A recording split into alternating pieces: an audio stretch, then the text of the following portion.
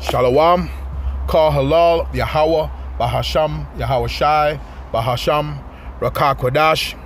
Double honors to the elders and apostles of Great Millstone who taught me this truth and rule well. Salutation and salutations to the brothers out there that are laboring and pushing this truth and in sincerity and in charity, risking their lives and their freedom to do so.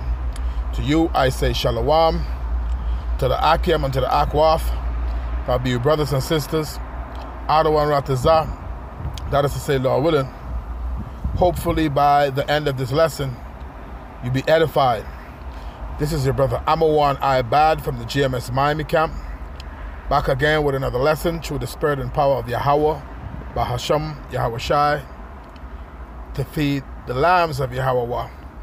Yahweh Shai has commanded. And this lesson is going to be entitled, Are You Prepared for What Comes Next? Okay?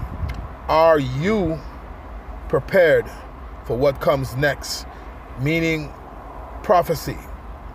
What comes next prophecy-wise? Because at the end of the day, the universe is moving to the tune of prophecy. Because we know at the end of the day, the spoken written of the word, the spoken written word of the Lord is faithful and true.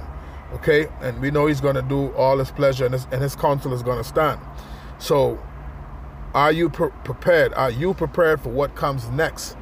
So I found this article here on Zero Hedge News, okay, on Zero Hedge, okay, zerohedge.com, okay, and I'm gonna read a bit of the article and get some precepts, and Lord willing, by the end of this lesson, you'll be edified, okay. But let me put a quick disclaimer out there.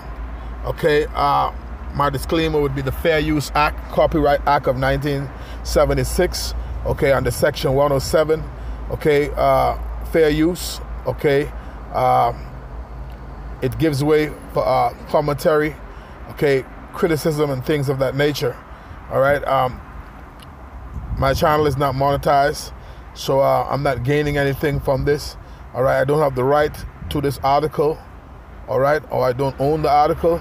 This is just for educational purposes. So my disclaimer would be the Copyright Act of 1976, which gives way for fair use. Fair use, okay, fair use.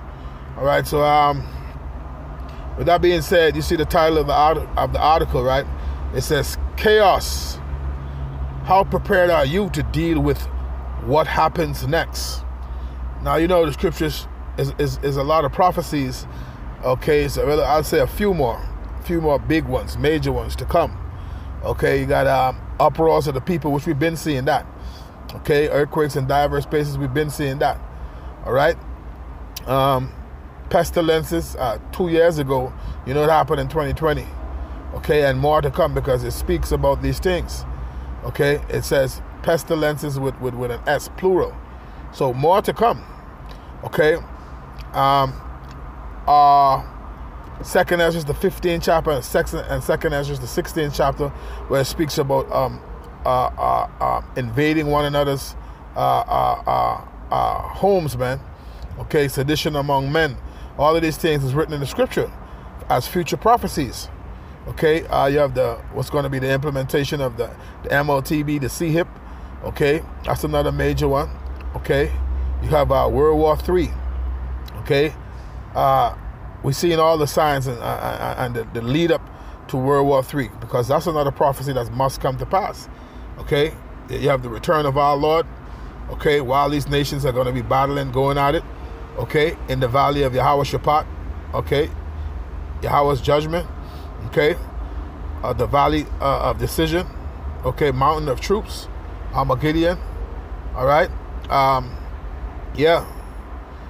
During that time, at some point, all right, the Lord is going to return. All right, but this article, so I was just giving you some of the prophecies that's still to come. Okay, but we in those times. This article says, chaos. How prepared are you to deal with what happens next? Okay, so it says, It says, as a matter of fact, let me interject a quick scripture. All right? Straight to the point. Ecclesiastes 12:3 says, in the day when the keepers of the house shall tremble, and the strong men shall bow themselves, and the grinders cease because they are few, meaning the jobs. We're in a time now where, people are losing their jobs, and when people can't get work, they have a different mindset. And the mindset is when people don't have nothing else to lose, they're losing. It says, and those that look out of the windows be darkened, right, meaning the future. Okay? And when I read that article, it mentioned something about the future. It says those that look out of the windows be darkened, meaning the future look grim. It says, and the doors shall be shut in the streets when the sound of the grinding is low. Okay? We saw a bit of that in 2020. It says, and he shall rise up at the voice of a bird, and all the daughters of music shall be brought low. Okay?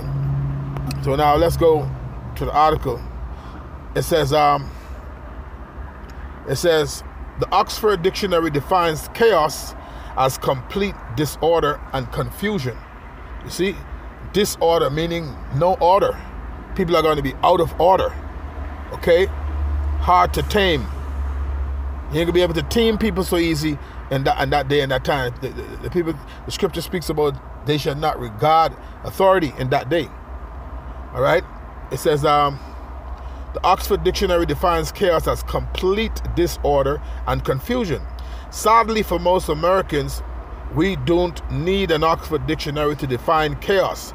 All we need to do is turn on the television, scroll through social media, and look out the window. Now, did not we just read that just now in Ecclesiastes? Those that look through the windows be darkened. See, the future look grim, because we in the last days. The scripture tell you, 2 Timothy 3 and verse 1, and this know also that in the last days perilous times shall come.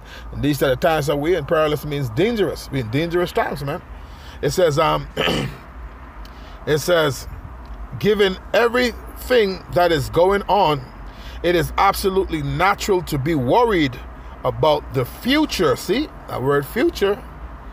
You see, the people worried about the future. Future's looking, those that look out of the window be darkened. You're coming into some dark times, man. All right? It says the good news is that the antidote to current climate of chaos, worry, and fear is self-reliance. Well, I don't agree with that. Your reliance should be your reliance should be upon Yahweh Bahashim Yahweh Shai. Let me get a quick precept. See, this is why you gotta use discernment when you're reading these articles. You got to be able to eat the meat and spit out the bones, so to speak. You got to be able to discern. Okay. You could be self-reliant in somewhat ways, meaning to use wisdom, which the wisdom was given to you from above. Every good gift comes from above, right? But we have to rely on Yahweh Bahashim Yahweh Shai. So let's get our Proverbs chapter 18 and verse 10. It says, the name of Yahweh is a strong tower. The righteous run into it and are safe. See?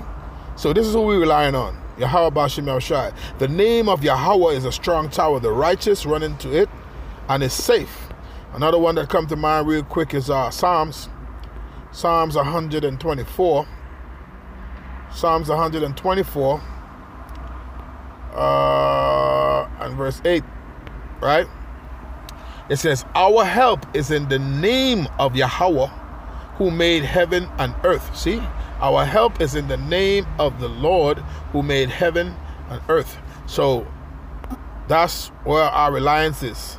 If you're in the spirit, okay, that's where you want to rely on Yahweh Bahashim Yahweh Shai. The scripture said to cast your burdens upon the Lord. Okay, all right. So reading on, it says, be prepared. It says now more. It said, be prepared now more than forever. Americans need to be prepared. We all know how important it is to stockpile food, water, guns, ammo, and supplies. But there is one item every single prepper should have: a medical emergency kit. Okay, but these are people who believe in prepping. Okay? We believe that Yahweh Shemel Shai is going to guide his people. Okay? And the scriptures tell you how the Lord is going to take care of his people. The scripture that comes to mind. And this is why the scripture says the just shall live by faith. Okay? This is why the scripture says the just shall live by faith. All right? Why I think a lot of those people took the jump shot. Why? Because they didn't exercise faith. They didn't exhibit their faith. All right? All right? You have to know that the Lord, he feeds the animals, he feeds his creatures, he feeds us. Okay? You have to know that if he's dealing with you, he's going to continue to do so. Okay? But this is Isaiah. All right? Isaiah 65 and verse 13. It says, therefore thus said the Lord power, behold, my servant shall eat, but ye shall be hungry. Okay? You who prepping and seeking to save your life, the scripture says, he that seeketh to save his life shall lose it. But he that loseth for the Lord's sake, for Yahweh Shai's sake, shall find it. Roughly paraphrasing it. It says, therefore thus said the Lord power, behold, my servant shall eat, but ye shall be hungry. Behold, my servant shall drink, but ye shall be thirsty. Behold, my servant shall rejoice, but ye shall be ashamed. Okay, so these people who think that they're prepping, you're just prepping for somebody else to come and get it, man. Yeah, you might go so far with it, but it's no guarantee that you're going to be the person to actually enjoy the full benefits of all of that, because it's going to be chaos. Okay, it's going to be invading, people are going to be invading one another. That's the scriptures tell you that. Verse 14 says, behold, my servant shall sing for joy of heart, but ye shall cry for sorrow of heart, and shall howl for vexation of spirit. You see that? So, going back to the article, reading on, all right, it says, be prepared for a pandemic or everyday emergency. Now, the scriptures tell you, speaks about pestilences when you read Matthew the 24th chapter, around about the 6th verse. It speaks about pestilences. Let's get it real quick. I'm starting to run out of time here, but Lord willing, I can get through this video. Get you some more of the article, some more precepts, and we can get ready to close it out. But Matthew chapter 24, verse, I got to get straight to the point, verse 7. For nation shall rise against nation, and kingdom against kingdom. All right? And there shall be famines and pestilences, okay, with an S, plural, more than one, and earthquakes in diverse places. Verse 8, the Lord said, and all these are the beginning of sorrows. So these are just the beginning of sorrows. So you're going to have more pestilences, okay? You're going to have these things, okay? So let's go back to the article. The thing is to turn to the Lord and repent, that you might have a hedge of protection, a covering. It says, the last few years have highlighted some of the most frightening challenges to almost every single sector underpinning our society. No sector of American society has been more degraded than the one that is arguably the most important, our healthcare system. It says the Royal Crown 19, dangerously experimental, you see the word, the V word, says shortages, this thing here, the X, the DX, and now the flying animal flu. Trust in our healthcare system has been decimated by the globalists, it says, while the big ticket challenges like Royal Crown 19 and the flying animal flu grab a lot of the media headlines, the truth is that medical emergencies are about much more than pandemics and threats from the globalists. Okay, so this is not medical advice. I'm just reading the news here. It's an article. So this is not medical advice. It says step throat, pneumonia, sinus infections, tick bites. This part here. I'm going to skip past that part. Let me see if any more. It says, it is your personal responsibility to be prepared. Having access, yeah, well, that's to be prepared is checking in with the Lord, doing the will of the Lord, obeying His word. Okay, that's the way you prepare. You prepare by adhering to the words of the Lord, repenting and turning unto Him with your whole heart. That's how you prepare, because the Lord He's gonna take care of your needs, man. You just have to have faith. You have to trust and believe. It says having access to self-saving medications is a God-given right for every American. Now, exercising that right is more important than ever.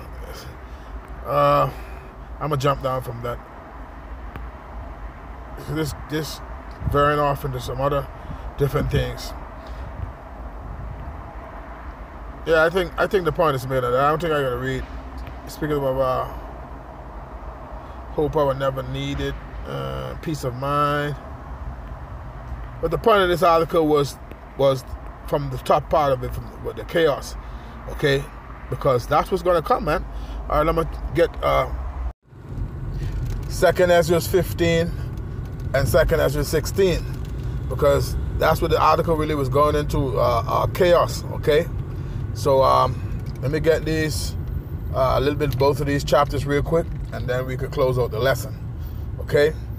So, yeah, man. Are you prepared for what happens next?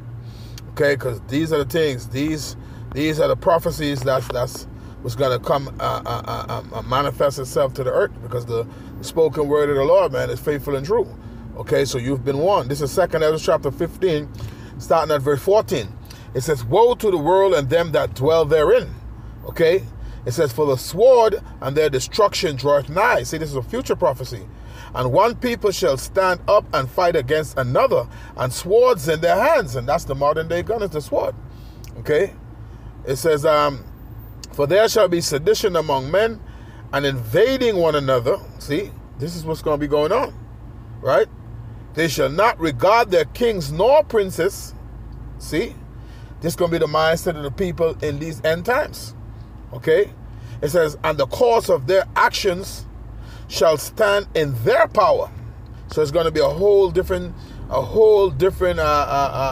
time zone, man. The people, all right, they pure disorder. Okay, all right. That's what it's going to be. That's what's going to be going on, man. It says, a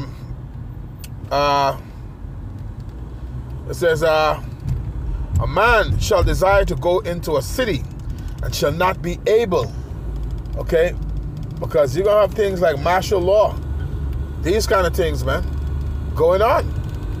You see? It says, for because of their pride, the cities shall be troubled. All right?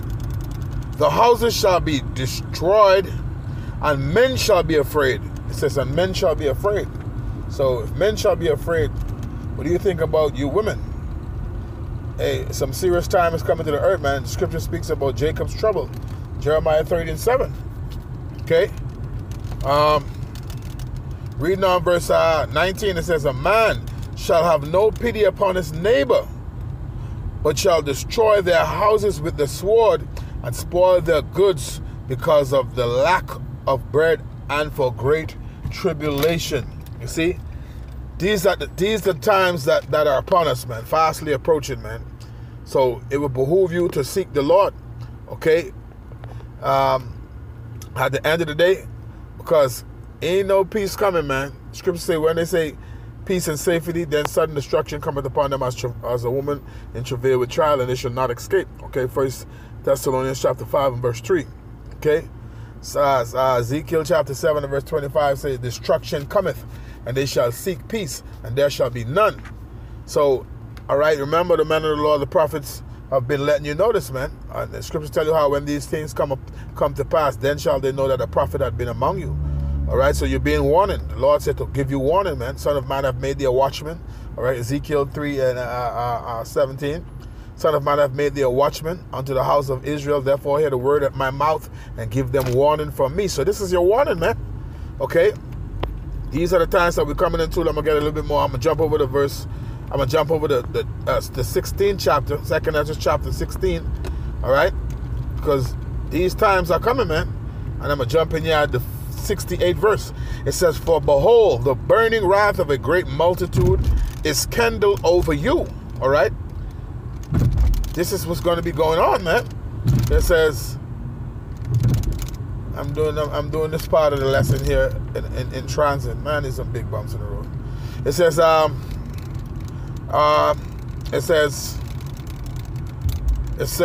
and they shall take away certain of you and feed you, being idle with things offered unto idols, man. That's going into that sihip, man. All right. A lot of people going to be taken into them those camps, man. Okay. It says, and feed you, being idle with things offered unto idols. Okay. And if you bow or bend the knee to the image of Baal, all right, the Lord said He's going to destroy you, man. All right. Reading on, it says, and they that consent unto them shall be had in derision and reproach and trodden under foot. So yeah, you're gonna be through, man. If you don't stand firm, okay. If you don't stand firm in these times, you're gonna be through, man. The only way you're gonna stand firm, man, is you're gonna need Yahweh Shemel Shai. Okay? Because the scriptures tell you clearly, man, because Revelation 3:10, because thou hast kept the word of my patience, I will keep thee from the hour of temptation. So the Lord got to put the spirit on you to endure, man. All right? This is why we tell you to repent and turn back, because some serious dark times is coming to the earth, man. The scriptures tell you in Matthew, Luke chapter 21, where it speaks about man's heart failing them for the things that's coming on the earth. It's going to be a dreadful time on the earth, man. Okay?